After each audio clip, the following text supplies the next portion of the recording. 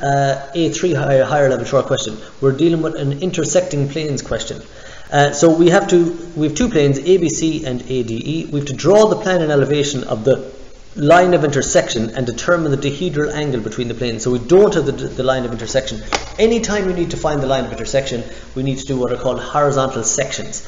I'm going to have one point on the line of intersection. Because this point is common to both, the two planes touch at the same point, so I only need one other point. I'm going to find a point somewhere here, and then let me draw the line of intersection. So to do it, I take what's called a horizontal section. I come along anywhere at all, and I draw a horizontal section. So that's as if I got a handsaw and sliced horizontally through both planes. The plane ABC gets cut at point 1, I'll call it, and point 2. I'm going to draw that line in plan. So BC has the line, AB has point 1 on it. So 1 comes to plan. Line AB, don't confuse them. Make sure you double check. Here is AB. There is point 1. Point 2 is on line AC. I come down and I find AC. Here is point 2. That is the line in plan. So that is the horizontal line 1, 2. The other plane, AD, so our plane ADE, we have our horizontal section there as well. So this one line represents two separate horizontal sections, and I'll call it P, and again I'll follow it around, so it's ADEQ. So now I've got a line PQ, which is on the plane ADE. P is on the line AD. AD, I bring it down, that is where P is. Q is on the line AE. And I've got a problem here in that I can't find the point here, the line here. So we'll have to go and solve that. Now, I've got an easy way out of this, but if I didn't have the easy way, what I'd have to do is take line AE and rotate it around. I'm going to show you that just in case it happens. So I'd have to basically get line AE, rotate it around into what looks like a horizontal position in plan. So I'd get a new position here. So that is AE in the new position, and I'd find the new position in elevation. So this is the new position of E. This would be it up here in the elevation. So that is the new position. What I'd have to do then is take point Q across onto that line. So Q goes across, and I just bring it back down to plan. So what that has is I've got AE in the sideways position with point Q on it. Here's AE in plan in the sideways position with point Q on it, and then I'd rotate it back round into position. So that is if I didn't have another way out. This question has a little trick to it. I know that PQ is horizontal. PQ has to be a horizontal line. I have point P. When I look at it, DE is horizontal. So DE is the bottom of the plane. It is horizontal. So when I come along, DE is here. I'm going to draw on a horizontal line. I can draw the horizontal line from P, and that gives me the line in plan. And you see it's the same thing. So Q I brought across, down and around, found point Q, but it's the same solution. Because this is horizontal, the line I'm drawing is horizontal, the two are parallel to each other, it gives me the line. So now I've got PQ and 1, 2. PQ, 1, 2 in plan, and you'll see those two cut at a point. That is a point on the line of intersection. That is going to give me my line of intersection. So I can draw it in elevation. I bring my point up. That is a point on the line of intersection, which is going to let me draw the line of intersection. So A through that point gives me the line of intersection. There it is. I can find that point in plan, same thing. So I'll bring it down here. And it's going to be the same one anyway. Here's my line of intersection. I'll draw it in red as well, just so I don't confuse it. So there is my line of intersection in elevation and plan. That is the first part. Now I have to go and do the dihedral angle. So a dihedral angle is the same all the time. Auxiliary elevation and an auxiliary plan. So I'm going to start my auxiliary elevation looking in at 90 degrees to the line of intersection. We should have done this loads of times. So looking in at 90 degrees, I'll project out my auxiliary elevation. So I'll project out all my points.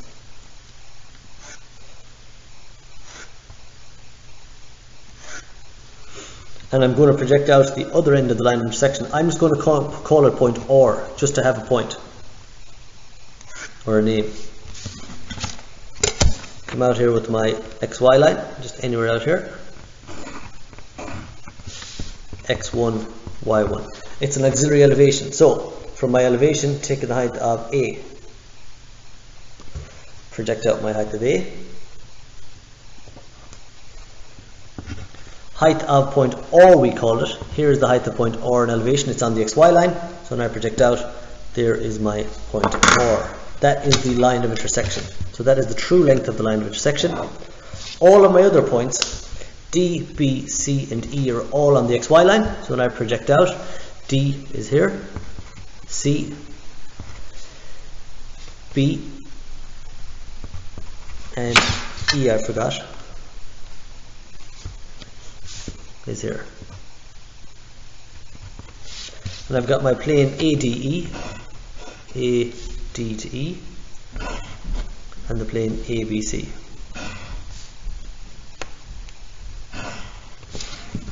Now I need to draw a point view of my line of intersection. So I'm projecting out here a point view of my line of intersection.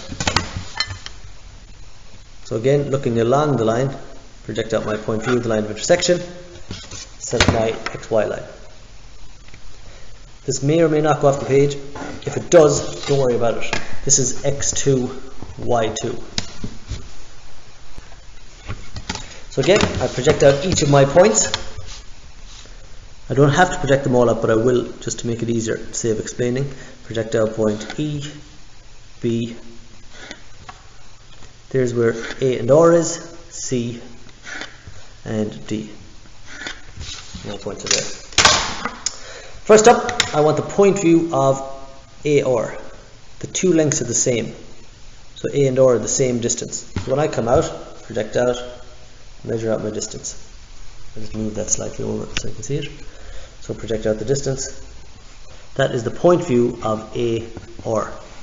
Project out point E, distance to E from the previous XY line. Here it is. Project out E.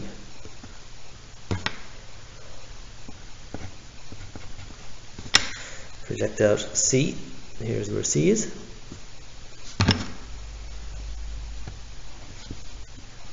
And I'll project out all the points now.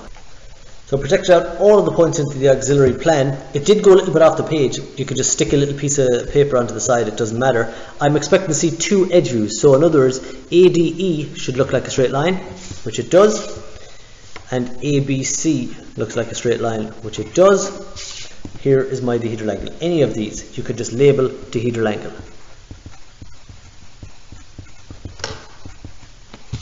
And you just show your dihedral angle. Here it is. Done. Determine the traces of the plane ADE. Now, ADE, the simple thing here, you'll notice that DE is on the ground, which automatically makes it the horizontal trace. So when I come along, line DE is the horizontal trace automatically, because it's already lying on the ground. So this line here is my horizontal trace. I need to find a point on the vertical trace. Now, I've just coloured in the plane so it makes a little bit more sense in plan. Don't you do it, because you're covering up your construction line. So just, you've got your plane ADE, ADE in elevation. If I want to find a point on the vertical trace, I basically draw one of the lines to hit the vertical plane. Here is my vertical plane in the plan view, it's the XY line. So I can take either line AD, or I can take, for example, AD or AE. I'll take AD. I just extend it to hit the vertical plane. So there it is on the vertical plane in plan. I just find the same point in elevation. So I take that point up, it's in elevation, and I know that AD was extended. So I come along and I extend AD, hits, gives me that point, that gives me my vertical trace, and make sure you label them VT. That is that question done. Skew lines then for A4 is pretty much the same method all the time. So we have two lines AB and CD in elevation and plan. Determine the projections of the shortest horizontal distance, that's going to be important later, between the two skew lines. Doesn't matter whether we want shortest distance or shortest horizontal distance, we do the same setup. I'm going to make a plane using these two lines. So what that means is I'm going to take one of the lines and I'm going to use a line parallel to that to construct a plane. So I'm just going to go from a point, and it doesn't matter how I do this, I can do it any way I want. I'm going to take, just for example, AB, and I'm going to draw parallel to parallel from point C. So I've just taken this line and pretty much moved it to this position and gone parallel. I'm going to use a horizontal line always as the third line. So now I've created a plane CD, and I'll call this, for example, point P. I'm going to draw the same plane in plan. So I had AD and I drew parallel from C. AD and I drew parallel from C. And I find my point P in plan. It's going to be on that line.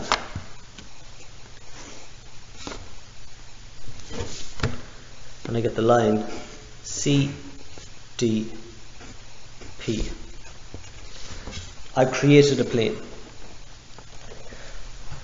Now I've got my plane CDP and I've got my line AB.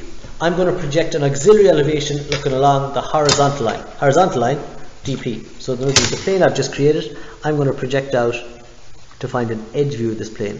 So I'm going to project out, it goes off the sheet again, doesn't matter.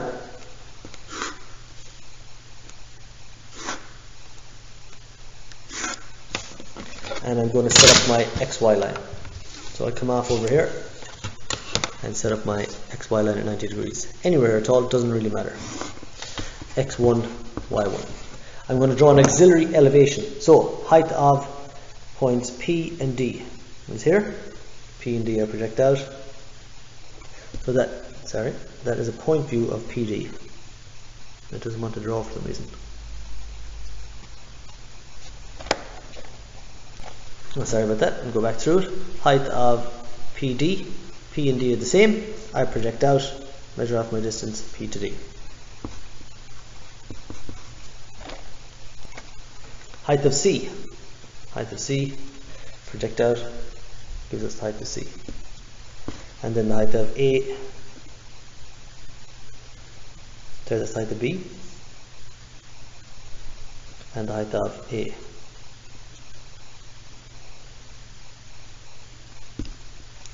We get A, B, which is our line, and then our plane, which is CPD. These should look parallel to one another, so when I draw them in. And that's what you're looking for. They should be parallel to one another. And they are, so I've made them parallel. Now, to find the shortest horizontal distance, I'm going to project off parallel, or looking along the XY line from my auxiliary plane. So in other words, looking along this XY line, I'm projecting out my points. What I should see is that these two, the plane and the line, will appear to cross. They don't cross, but they'll appear to cross. I'll set up my XY line. So this is my X2, Y2. And I'm going to be taking my distances back into plan, which are huge, so I'm going to reduce those down with a datum line. So again, I just subtract a distance off my XY line. I'll bring my datum line in anywhere, it doesn't matter. I'll put my datum line here. Again, make sure you label it, datum. Now I've reduced down each of my distance. So the distance for A, instead of taking the big distance from A to the XY line, I'm taking the smaller distance. Take out point A, take out B,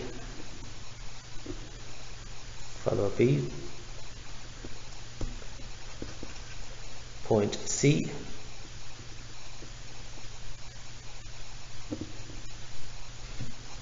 and now project out C.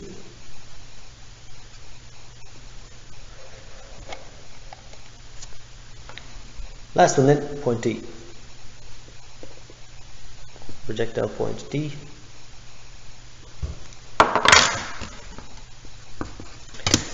Line AB and point CD appear to cross. They don't, but they appear to cross. That point is the shortest horizontal distance. When I bring it back into my auxiliary elevation, I get my horizontal distance, and it's horizontal because it's parallel to the XY line, you can see. So that's my horizontal distance. So here's the point on line AB, and here is the point on line CD. I bring those back into plan.